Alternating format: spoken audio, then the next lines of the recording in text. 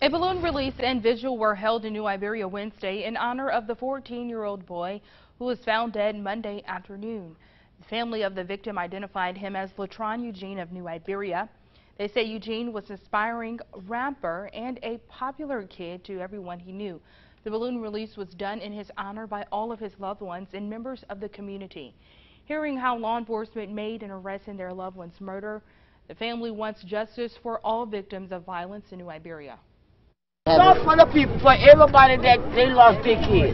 Because they just left off the, she didn't lose her son. I lost my grandson, but for the other mothers that lost their kids. Quite a few of them out here lost their kids and then saw the murder. Now y'all get what I'm saying?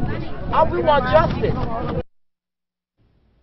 The Eugene family says they would like to be a voice for the people in their community who are going through a similar situation as they are.